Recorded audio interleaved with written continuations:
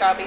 So I was using the digital readout today to cut holes in my metal for the plow shanks, and I just wanted to show you guys how to use this machine because it's pretty handy. First you turn it on right there,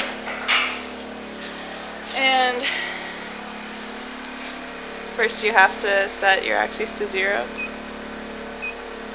Basically it's X and Y. The X is left and right, the Y is up and down. And you have your metal here, and you drill a hole right. So here's the first hole I drilled, here's the second hole.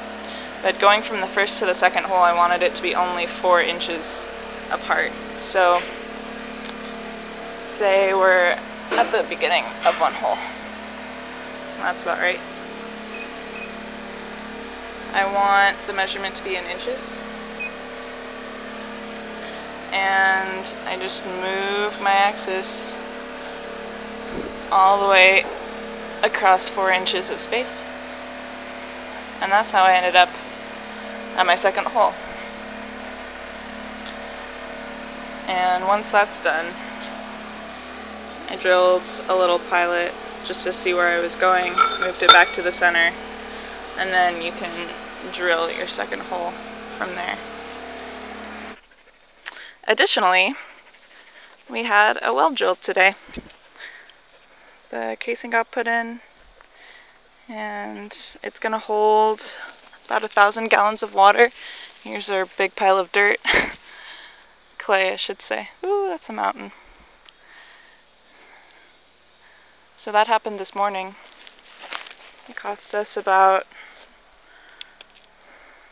$3,500, if I'm not mistaken.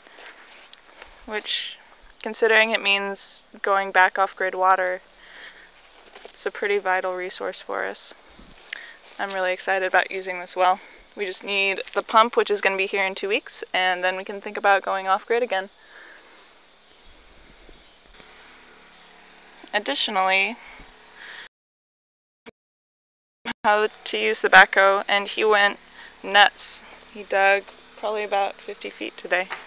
So that's really wonderful. And we're getting really far down. The moisture's good, and it's getting more clay as we go up. So we're about from there to the northeast side of the house. I think we're about halfway. Maybe a third of the way. We'll find out. John went ahead and hung Aaron's screen door. Pretty nice. Much fancier than the front one.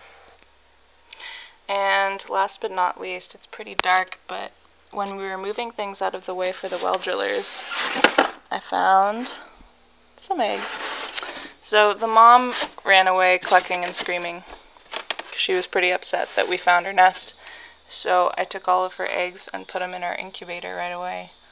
And I've got Yinso's handy dandy digital thermometer. So that's going to monitor their temperature.